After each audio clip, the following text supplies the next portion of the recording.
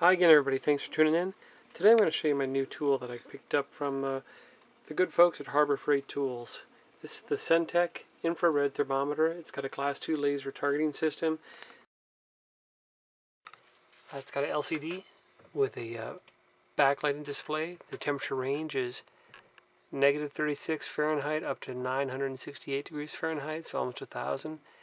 Accuracy is plus or minus 2% above 32 degrees, or plus or minus 4.5% below 31. It's got a laser that's professional quality Class 2 that'll help you aim so you know what you're actually taking the temperature of. 1 second response time, and it shuts itself off in 15 seconds.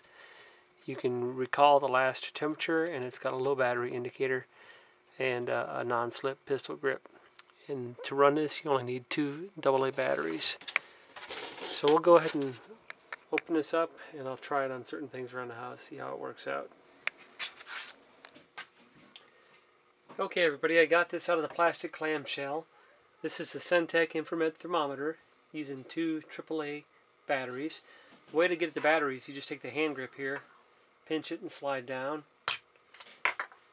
and that exposes 2 AAA batteries that aren't included with the purchase. And all you have to do is install those and you're ready to go. And let's see if we can see the nice, it's real clear to me. But I'll try to zoom in so you guys can see the display.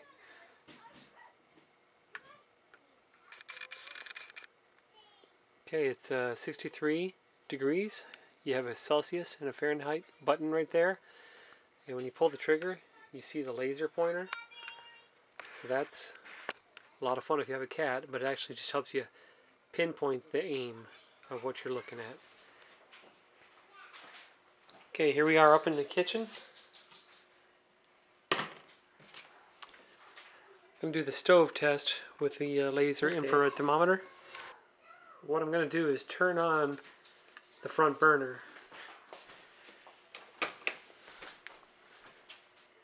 Okay, it's on. We'll try to get that to catch up. There it goes, heating up.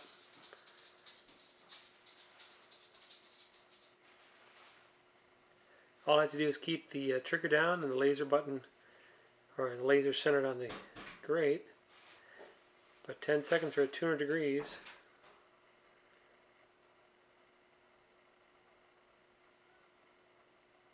I'm moving it around different spots on the burner.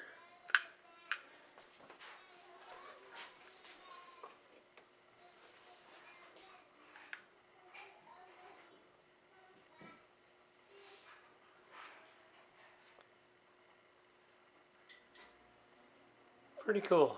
Now I'm going to get an ice pack out of the freezer and set it next to it, and we'll go the other way. Okay, I just showed you the infrared thermometer with a heat source. Now I'm going to show you how it works on an ice pack. So I'll try to get the backlit display to show up properly. Little focus noise here. 12 degrees. We'll zoom on over to the surface, 64, and then back to that.